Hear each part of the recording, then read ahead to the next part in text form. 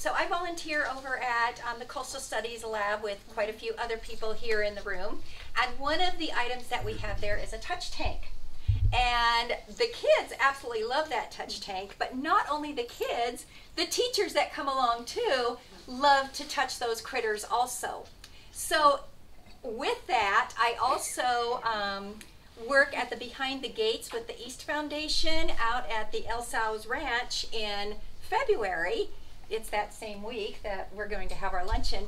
But I'm in charge of the touch tank there, and I thought, and it's the same thing. The children love it, but the adults are always, can I touch? Can I do it too? And their hands are in there all over the place. So I thought, well, you know, let's do that.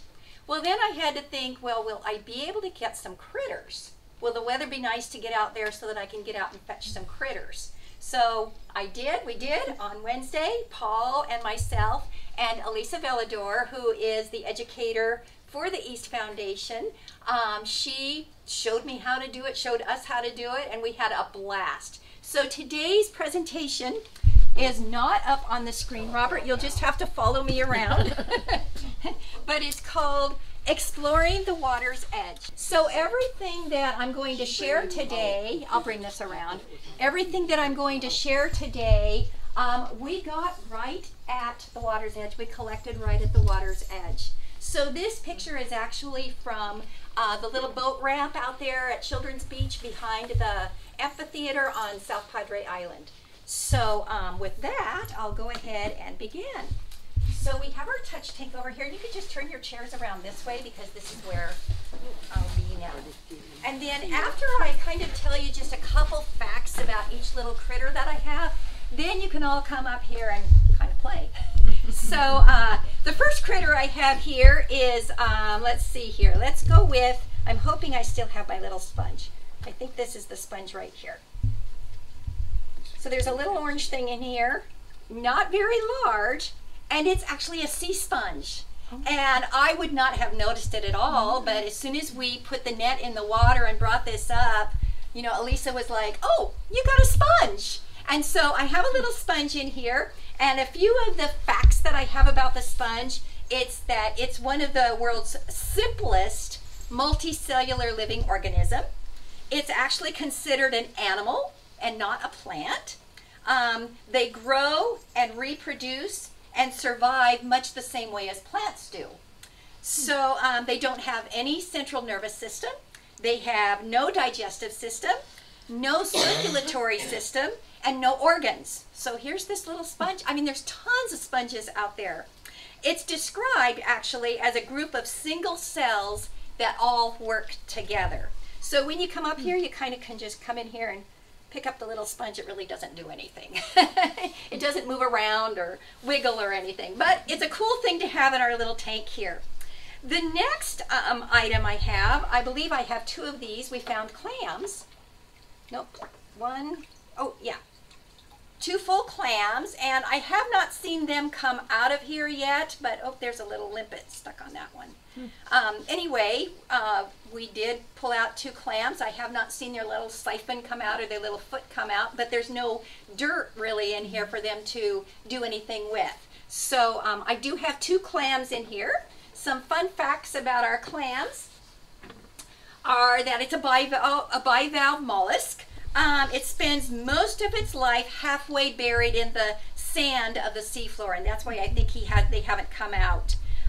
They have a very powerful burrowing foot. When I did the angel wings, remember how they could dig so deep? The clams don't dig as deep. They're just a little ways under. Some clams have a life cycle of 1 year. Others can last many years. It consists of two calcareous shells or valves, and they're joined with a hinge down here at the bottom with a flexible ligament, and all are filter feeders. So these are all filter feeders, all of the clams. So two little clams in there that you'll be able to look at. I also have some little blennies in here. Here, I'll just pick up this big one. But there's two smaller ones. So blenny is a little fish. I'm going to let him jump back in there, but you'll be able to pick him up. So blenny is actually a term for a lot of different tiny little fish. So I don't know which particular blenny this is. It was just called a blenny, but that's a common name for many types of little fish, and they're usually marine fishes found in tropical or cold seas, so pretty much anywhere. They're generally bottom-dwelling fish in very shallow water, which is right at the water's edge where exactly we were. And they are algae eaters. Like most everything that's at the edge, they're pretty much all algae eaters. Okay, fun ones, the snails. So the snails in here, yep, that's a snail. So you'll be able to tell a snail because their little foot will be out here and it'll be stuck to the bottom. And then the minute you pick it up, sometimes you'll be able to actually see the little snail that's in the shell. And other times it takes its little door and closes up. So you'll feel this little hard surface right here. And that's called the Operculum. Yes, that. What did you just say? Operculum. Operculum. I know, I'm like, I had it. And I actually have an operculum here from a little larger snail that you can look at. So that's just an operculum there. So I'll leave that up there. Yeah. Well, the foot is actually inside. This is like its little door. Its little door. So a snail is an invertebrate. They have a soft body. Let me pick that little guy up again. There's a couple of different snails in here, so you'll be able to kind of dig through and see what you find. A soft body, it's part of the mollusk family, and they grow their own shells for protection. So you know you've seen hermit crabs who change shells. The snails, this is their home. They have built this shell themselves. They live about 25 years, and they move using that little foot that you were talking about that comes out. They have rows of teeth called radula, and that they use to scrape the food with. So they're out there looking for algae also. They can actually be herbivores, carnivores, or omnivores, but they feed mainly on sea plants and algae. So that's our little sea snail. A couple of them there. Okay, another fun little animal we have in here are some, if you can catch them. These are tiny, so it's okay to pick them up. The bigger they get, you don't want to pick them up because they have pinchers. But it's, I have, I think, 3 little baby blue crabs in here. And if you can't get it with that, I do have a net. And then you can pick it up and then put it in your hand with the, I just have to get it because they're just kind of fun. So little crab. So 3 little baby crabs that you can kind of play with. They are also an invertebrate. They're similar to hermit crabs, but they don't hide in a shell, and they have a different body shape. So they're not like hermit crabs who hide in the shells. These are just crawling around all over, usually underneath the sand. So we scraped and pulled those up. They do have pinchers, and when you have a little larger one, last year at Behind the Gates, we had one about this big. And the kids, you know, I said, okay, you can touch everything except for that little blue crab. And I showed them which one it was. Well, guess what? You know, don't touch it. They're going to touch it. They're like, ouch! You know? So they were pinching pretty good. They have swimming appendages and are very fast swimmers, as you could see from when I had my hand in there.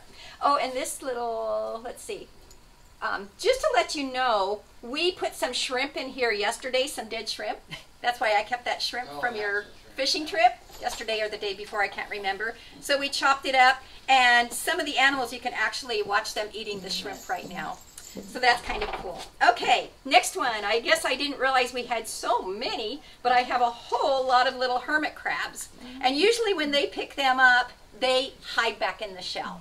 And so it's fun to watch. This one's a nice big one. But he went back into a shell. But if you hold it long enough, he'll bring his little feet out of the shell, and you'll be able to look at that. Don't try to pull the hermit crab out of the shell. They hold on with their tail, and you cannot get those little crabs out of there. They hold on very tightly with their tail. One of our friends was telling a story yesterday about she had found this beautiful shell on the beach, and it had this animal in it. So she wanted to get this animal out of there. So here was this little hermit crab, and she's just pulling, and I'm like, oh gosh, you know, she just didn't really know. So she said that little thing would not come out of there, and I said, no, he's not going to come out of there. So anyway, but you gotta say that She tried to use a pair of pliers. Yes, that's right. She tried to use pliers. I'm like, don't do that. So anyway, hermit crabs are invertebrates, and we have a few of those in here. They're related to shrimp and lobsters. This group of animals is called crustaceans. They live inside of a shell that was actually created by a snail. So I was showing you the snails beforehand. So after the snail dies, the shell becomes empty and the little hermit crab moves in. And then they hold on to it with their tail. Then as they grow, they need to find a bigger shell. So they leave the shell and they go find another little shell that they're going to live in until they outgrow that one. So sometimes you can have some nice, great, big hermit crabs. They have pinchers for defense, capturing their prey, and also to use to bring their food to their mouth. They're omnivores. Guess what they eat? Algae and dead fish, and dead shrimp. They're not picky. Actually, they'll eat whatever's available, but of course their favorite food is the algae and the dead shrimp and the dead fish. There's about 1,100 different species of hermit crabs. Whoever would have known, right? Despite being hermits, they're actually social animals, and usually you'll see them, well, I'm not going to say usually because I've never seen them in pairs, but they're often seen in pairs or in small groups. And they can live up to 10 years. So the little hermit crabs, and this one's a nice one in here. Is that a banded tulip? I think it is. Yeah, yes. that is. So That I is a didn't go banded tulip. into, yes, so when you come through, you know, talk about the kind of shells they are to everybody, because I didn't have time to go through and say, oh, so this one's a banded tulip, this one's this one's that. So, but this is where all the beautiful shells that you're collecting, this is where they're coming from, are all of these animals. So I will save that one. So the limpets, let's see, the little limpets, they're down here, and they're usually stuck to the bottom also. The limpets that we have are actually, in the book that I use, they're called true limpets, and then the keyhole limpets have the hole on the top. And so that's what I have for the limpets. They're a volcano-shaped shell, and you've probably found some, some shells like that on the beaches. They graze on algae-covered rocks. So more algae eaters, and that's why we're finding them near the shore. The limpet's foot acts like a suction cup, much the same as some of those other animals. It's combined with a glue. I have to read this. It's combined with a glue that the animal secretes to hold it firmly on a rock despite the pounding waves. So, and it holds tight to protect it from predators also. So where did I put my computer? I wanted to show you where we found the limpets. We actually, pardon me? Kind of like barnacles. Yes, kind of like barnacles. So we actually found the limpets out on the jetties. We walked out on the jetties on this beautiful calm day where, so, we're walking in the middle and we're getting splashed with the waves. But the limpets like to be down here, right at the water's edge there, down at the bottom. So Paul's down there on his stomach, pulling limpets off the rocks down there. He did a great job on grabbing. I'm like, yes, I want some limpets. Yeah, get some limpets. So She never got down there, by the way. Just no, I stayed Lisa up on the and- rocks because those waves were coming. I cannot get up fast enough anymore. You used to be able to jump up. No, it takes me 4 days to climb up out of a kneeling position. So Paul's very good at jumping right up. So he went down and got our limpets got for wet. us. So another animal that I wanted to share that's on here that you can't actually bring is the anemone. So back at that children's beach, let me go, this was just absolutely a treat. So we found a spot where we found just this beautiful anemone garden. I mean, I'll bring this around. It's just not working up there with this old computer. But yes, so that's full of little anemones and other things growing. I'm not sure what they are. Tony probably knows. Can't see 'em. I'll show you. So yes, it was I just could sit there and watch forever. So the little things coming out, I don't know if those are sponges or The little orange things. Yeah, I've seen sticking out. them, and they may be anemones that are closed up. Oh, that That's could probably be. what they are. Oh, that could be. Small That could be. ones, yeah. So, yeah, it was really cool. I mean, that was just like a great part of our treasure hunt. So I didn't know if you saw that one. right there. But just a whole garden Glass. of anemones. So, so an anemone, let me take you to the next slide because I have actually a close-up. I wanted to just show you the huge garden, and then here's the picture of them a little closer. So I don't know if you've ever tried to touch an anemone, but when you put your finger in there, you know, they're like this, they go just as fast as can be. We only did that once. You cannot take an anemone from where it's at. So we were really looking for a rock that we could just bring the rock, but they were really stuck to large structures. They attach themselves to this large structure, or any structure, with this tube-like. And if you disconnect that tube from the structure that they're attached to, it will die. So we didn't even try it, but it was still really fun to just sit there and watch and just look.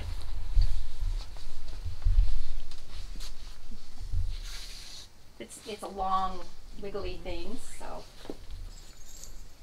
yeah, really cool. Really, really I cool. love to watch them. Yes. And really, you don't even have to stick your finger there. No. You can just get close to it, and it's And it, yeah, I mean, it's just so fast. Yes. Yes, they go all the way into where you really can't even see the darn thing. So, so that was another really cool thing. Let me see if they're usually well attached. It's recommended that you simply observe this beautiful animal.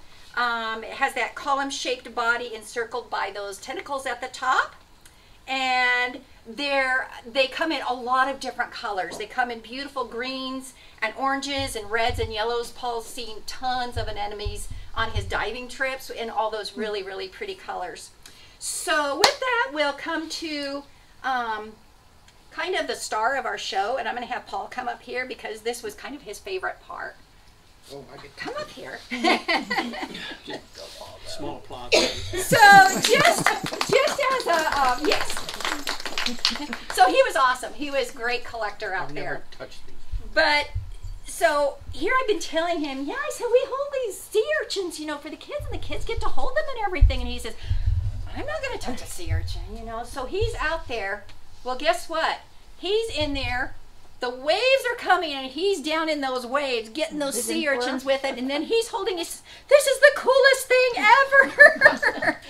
So he's like, can I do the sea urchins? I said, yes, you can do the sea urchins. So go ahead and hold one up. Oh, you got the other one out. Okay. Yes. We had one sea urchin that did not want to come loose from the bucket. So, but Paul eventually got him. So it's an invertebrate. Right, they'll start. It's related. This is so cool because it's related to the sea star, the sand dollars, and the sea cucumbers. And we'll talk about how you can tell that they're related in just a minute. They have tiny tube feet on the bottom with suction cups, and you'll be able to come up and hold it. Little suction cups that they just stick to whatever they're at. Plus, we found some really pretty colored ones. This one I called a blonde one. Anyway, let's see. The suction cups on the feet help them move and hold on to rocks and sand and other surfaces. They're omnivores, and guess what they eat? Algae and dead fish and shrimp. So yesterday we had them in their bucket by themselves, and we put some shrimp in there, and there was tons of poop. You know, I mean, they had definitely enjoyed their shrimp yesterday. So just to let you know, yeah, it's okay. I'll continue on here. Yeah, So on the bottom here, and you'll be able to come up here and take a look. And I have a magnifying glass if you want to even look closer. But this is where his little mouth is. So that's his little mouth, and in his mouth are 5 little teeth. And so that's where he eats. And then there's a little hole on the top, and that's where he poops. so kind of, kids love that kind of stuff. So his little mouth area is sometimes referred to as Aristotle's lantern because back in the day, Aristotle's the one who described this mouth area on the sea urchin. Oh, of course. So let's see here. Where am I? So lots of information on sea urchins. Okay, so let's see. Oh, they have spines. You've seen the spines that cover their body, and so there's a lot of different species around the world. Some are venomous. The sea urchins that we have here in Texas are not. So it's okay if we hold them very gently. You sure would not want to step on one. They're very, very, very sharp. But it's just good to know that these are not venomous. These are called, Texas Parks and Wildlife call these red sea urchins. There are red sea urchins and purple sea urchins and green sea urchins and all these different colored of sea urchins.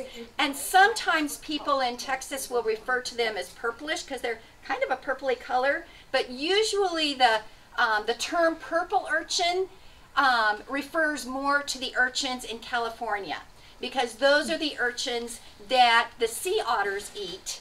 And so when the sea otter population declines, then you get tons of sea urchins, and they eat everything in sight. And all the kelp, they like the kelp forest, and so they eat everything in sight, and it becomes what they call an urchin baron. And so, I continue to call these red sea urchins. Let's see here. Those spines also help protect it from predators, of course. They live to be about 70 years. Okay, so let's say a sea urchin dies. He loses all of his spines, and sometimes on the beach you might find what is left of that sea urchin. And so this is actually called a test. And so it's kind of like the exoskeleton of the sea urchin. But on this, you can really tell, because you can't really tell, you might be, when you look up close, you might be able to see, but you can see the star shape on the sea urchin. So you can see how it's related to that sea star and the sand dollar. All of those things that have the 5. Beautiful, isn't it? Yeah. How big will those red ones get? I don't know. I think those are about the average size. When we got those, I'll show you the picture where we got those. I have another slide with that. Elisa said, oh, those are some nice big ones. Oh, so I'm assuming that's probably about the size. This is not from this one is not from around here. I think I got this in either Florida or North Carolina or someplace.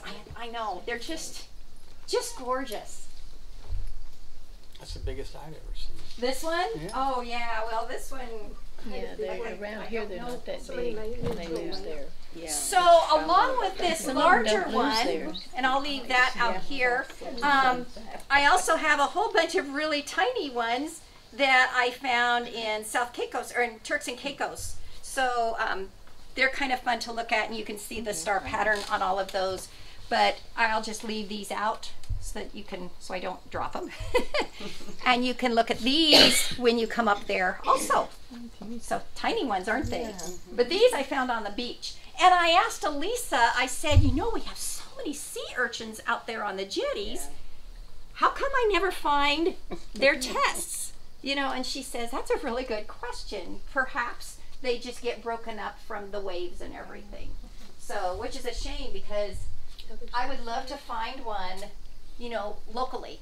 It would be really neat. Has anybody found one locally?